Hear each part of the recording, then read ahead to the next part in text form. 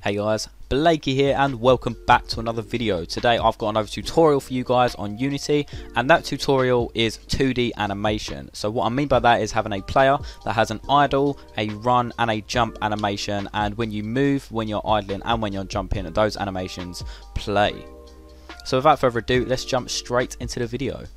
So the first thing that you're going to want to do is have your animations imported, but the way you need to import them is very specific, okay, for the way that we're going to be doing it. So we're going to be using a animation type called tile sheet. So the way that tile sheets work, and via drag an image just over here, they work as a image of all of the animations that you have, so each frame next to each other in the image, and the dimensions of each image is very important. Okay, so for example, our idle animation has 5 idles where his legs just very slightly bend up and down, so he just goes down and then up, down and then up, and the image is 500 pixels wide and 100 pixels tall, which means each image is 100 pixels by 100 pixels. Now you can use Photoshop, GIMP or even Paint or anything that you've got for your animations. Make sure you put them in a sprite sheet like this. Once you've imported them into Unity, go ahead and go to the top of there, make sure your pixels per unit is set to yours. Go to your sprite mode and go ahead and change that to multiple. For me personally, I like changing the filter mode to point no filter, but that's because I'm working with pixel art. Go ahead and hit apply, and then go back up to this sprite editor button up here and go ahead and click it right there.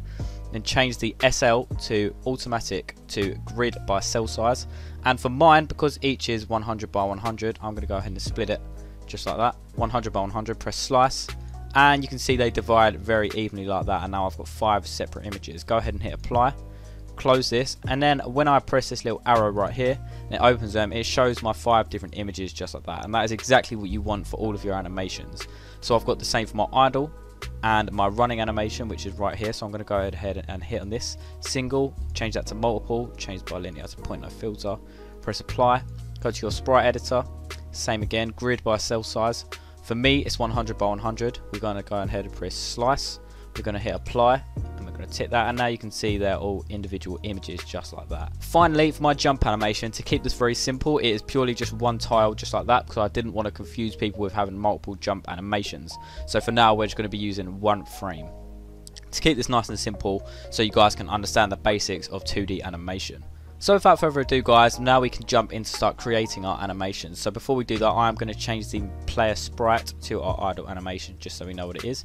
You can see it is currently very small, so I'm going to go ahead and change this. This was for a previous video, so that is why the block is like that. If I can go ahead and increase that just like that, and just like that we've got our little player. And you can see if I go ahead and press play on this, there's absolutely no animation, and he just moves left and right. It is very rigid. So what we're going to do guys is go ahead and select your player just like that. Go to the animations tab. If you don't have this tab, go up to window, go to animation, and just hit the animation button right there, and it will give you this tab, and press create. We're going to type in idle anim just like that, and you can see it's created an animation right there. If we go to our projects tab, you can see that we have created an idle animation, and we've also created a controller. So an animation controller is where you change all of your states. So here's where we have transitions and stuff, and we're going to be getting into this later in the video. Okay, so now that we've got this idle animation, and you can see I've got my 4 idles right here, my 5 idles even, I'm going to grab these, I'm going to shift click all of them just like this, and I'm going to drag them in just like that. And you can see they've all bunched up very tight, and we're going to change that now. So I've got a samples tab right here. Samples is just how fast you want the animation to play. I'm going to go ahead and change this to 12, as that's usually the standard.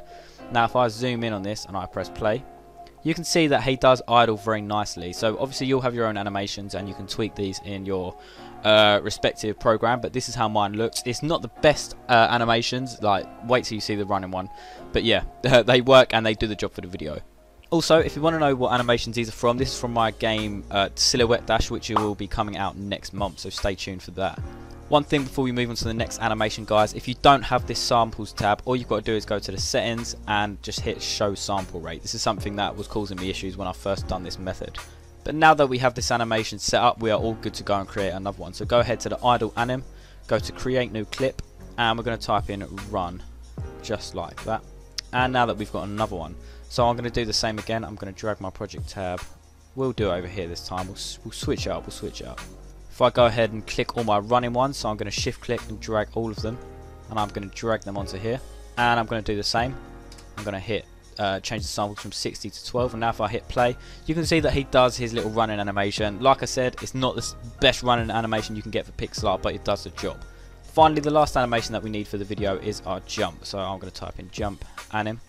And like I said, this is literally just one frame, so this is a pretty simple one to do. We can just drag this on, and if I press play, you can see it's literally just one little jump animation, and it's very, very simple. Now that we've got our 3 animations, we can go ahead and go to our controller and start messing with that.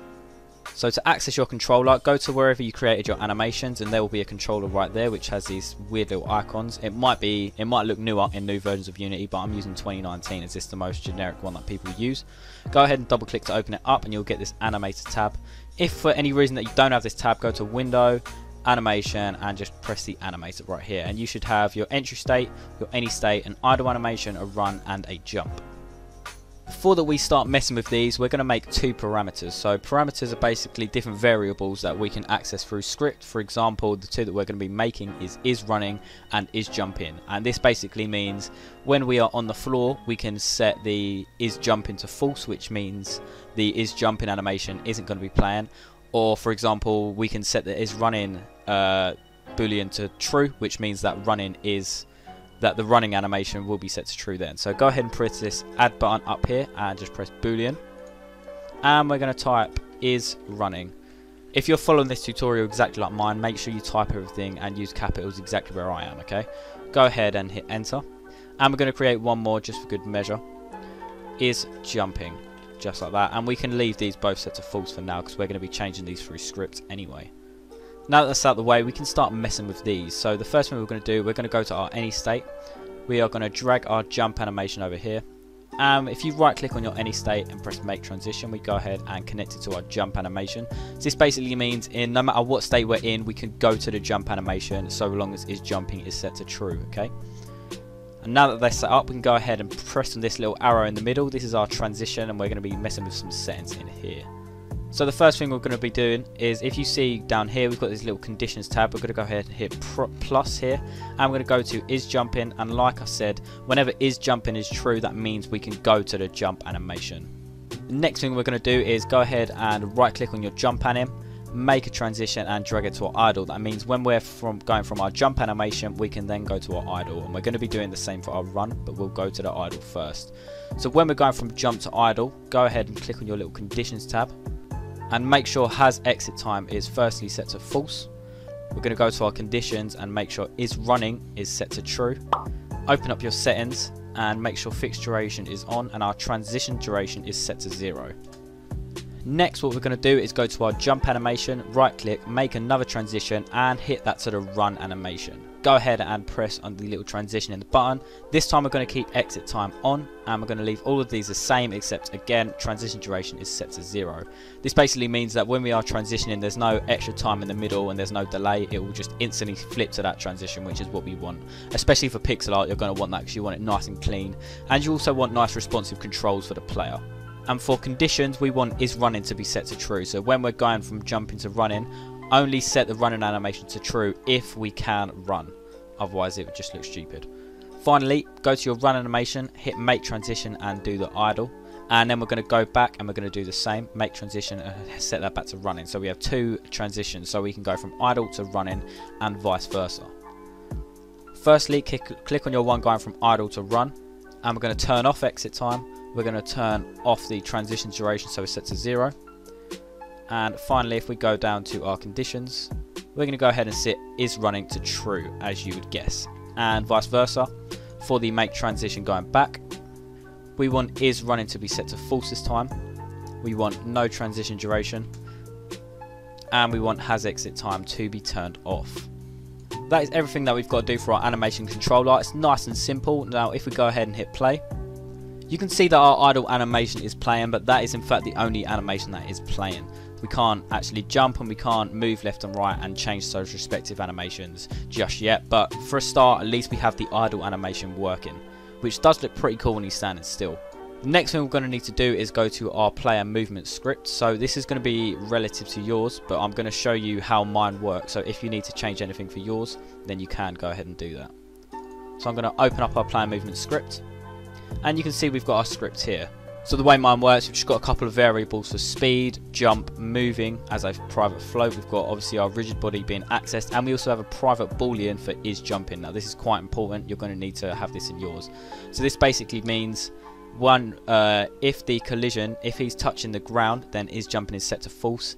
And so by having this set to false here, this means if we're pressing the jump button and is jumping is set to false, that means we can jump. So that means if he is jumping and jumping is set to true, then we can't jump. So make sure you have that set similar to mine. Now that we've got that out of the way, let's go ahead and add some scripts. So the first one we're going to want to do is we're going to get a private bool, and we're going to call it is. Actually, we're just going to call it facing right. Go ahead and hit make sure you add a semicolon, and finally we're going to do a private float, and we're going to call this, actually it's not going to be a float, is it? It's going to be animator. Make sure it's animator, not animation, and we're just going to call it anim for now. Make sure you add name, that works too. Anim, there we go. If I can spell, that would work, but there we go. That's all the variables we need. Now before we get into our update function, we're going to go to our start function, and we're going to set anim equal to get component, and we're going to grab our animator. So the animator is a component that is added to your player once we create any animations based off of the player. Okay, it will be added automatically, so you don't need to worry about adding that manually. Secondly, the thing we're going to do in the start function is we're going to set facing right equal to true. So we're going to have it when the game starts, facing right is automatically set to true. That's everything we've got to do for the start function. We're going to move down to the update function now. So the first thing we're going to do, you can see that when we do press jump and is jumping is set to true. What we're going to do, we're going to go down directly underneath that, and we're going to do an if statement. If is jumping is equal to true, so make sure it's 2 equal signs and do a curly bracket like that. So if it's set to true, we're going to do anim, which is referencing our variable that we made at the top, anim.set boolean. So that's the boolean that we made earlier, and the boolean that we made is jumping. You can see just like that. Then we're going to set that to true, and you can see, so if jumping is set to true, we're going to set our animation jumping to true, which means when we're jumping we will play the jumping animation. But we need to add something else, because otherwise it will just permanently play this jumping animation. We need to set it to else anim.set bool. We're going to go is jumping, and now we're going to set it to false. So without this, once we first played that jumping animation, it would permanently stick to that jumping animation. Using the else function, this basically means if it's not set to true, so if anything else, the jumping animation will be set to false. That's everything we need to do for the jump function. Now we're going to go down to the bottom. This is going to be outside of our update function, so make sure you go outside of it. And we're going to make a private, and we'll call this flip. And the argument we'll use is float move. So what we're going to be using this for is when this is going to be referencing the facing right. So when our player is moving left, the animation will flip, because otherwise it would just be constantly facing right, and if we was going left, he would basically be running backwards. So this is why we're going to be using this function. So firstly, we're going to do an if statement. If our move is bigger than 0, so basically if he is moving in any way and he isn't facing right, so if he's moving and basically going left, or move is less than 0 and facing right is true, we're going to make facing right equal to not facing right. So this is kind of a little bit confusing to understand. So it's basically if he is moving and he's not facing right, or if movement is less than 0, so if he's standing still and he is facing right, we're going to set these to opposite each other. It's kind of hard to understand, but once you see that the script is fully working, you'll understand why we do this, because without this little function this wouldn't work. But just by doing this, we still won't have our player flip. We actually need to grab the transform of our player so we can -1, which will flip it. So firstly what we're going to do, we're going to make a vector 3. We'll call it the scale of the player, and we're going to set that equal to the transform dot local scale of our player. Then we're going to grab that scale variable that we just made, and we're going to set its x-axis, and we're going to do multiply equals -1. This basically means we're going to times this. We're going to times the scale of the player by -1, and that's what it's going to be set to. And finally, we're going to set its transform.local scale to the new scale of the player. Again, this is kind of a hard concept to understand if you're first typing it in, but just trust me and type what I'm typing and I can assure you it will work. Now that we've made our function, we're going to go ahead and into our update function. I'm going to type in flip move, just like that. So that means in the update function, every tick it will check if we're facing right and it will do what needs to be done accordingly. But we're not done just there, we need to add another if statement, and this is if move is equal to 0. We're going to set our anim.setBall, and we're going to grab our is running and we're going to set that to false. Otherwise, anim.setBall is running is going to be set to true. And that's all we need to do for this little function. So this basically means if movement is 0, which basically means if he's standing still, we need to set the running animation to false. The jumping animation will also be set to false, and that means the only animation left to play will be the idle. So that means when he's standing still, his idle animation will be playing. Before we move on, guys, one thing that I did forget to do is you need to go to back to your animator, go from your jump animation to your idle. The transition in between, we need to set is running equal to false. This needs to be set to false, so when he is going from jump to idle, the jump animation no longer plays. This is one thing that I just completely forgot to do, so make sure you do that before we move on. Now that all of the script is set in place and we fixed that little error just before, I'm going to go ahead and close our script. We can go to our scene view, and now if we go ahead and hit play, you can see we first are in the idle animation. We move left and he's running left, we move right and he's running right. We hit jump and you can see the jump animation plays. You can see that there is a slight delay in the animation, and the way we can fix this is we can go ahead, we can set the transition duration from here, we can set it to 0.1, just like that. If we go ahead and hit press play now, you can see he jumps, he goes back down. There's a very slight delay, but that's because it's 0.1. You can set it to 0 if you want. This is just my personal preference. But now, guys, you can see that all three animations are working perfectly. They work very nicely and they work smoothly with each other. Hopefully they work with yours as well. If you have any questions about this tutorial, feel free to leave them in the comments. I can help you out if you add me on your Discord or you join our Discord server. The link will be in the description of the video. If you have any other tutorial requests that you want, go ahead and leave them in the comments. I've got a big list that I've got and I add to it every time I get a request. But apart from that, guys, I'll thank you very much for watching this tutorial, and I'll see you guys in the next one. Bye!